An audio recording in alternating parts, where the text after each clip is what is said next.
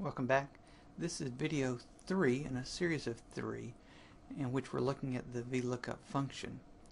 To get the data for the VLOOKUP function, we decided to retrieve data from the web. That was video 1. Video 2 was taking that data from the web and reformatting it. Now video 3, I'm taking that completed result from video 2.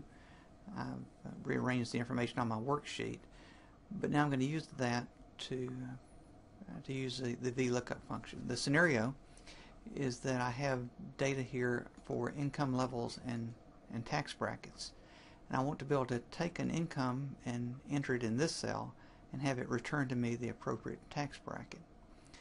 And so the VLOOKUP function is a good way of finding that tax bracket. Notice that the VLOOKUP function has 3 arguments that are required. One optional, which is assumed if it's not entered.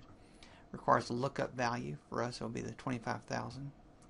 A table array, which is a range of data that it's going to look into to find the lookup value and then to find the value that's to be returned.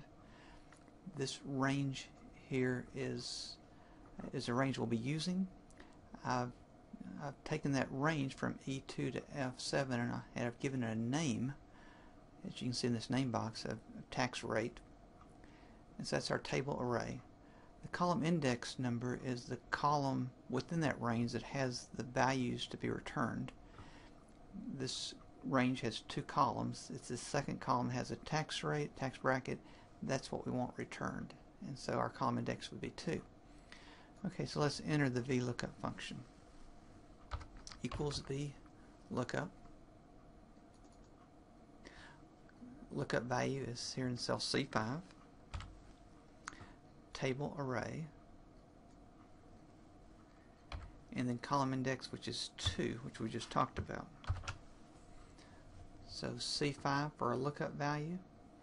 Table array from E2 to F7, or the named range tax rate.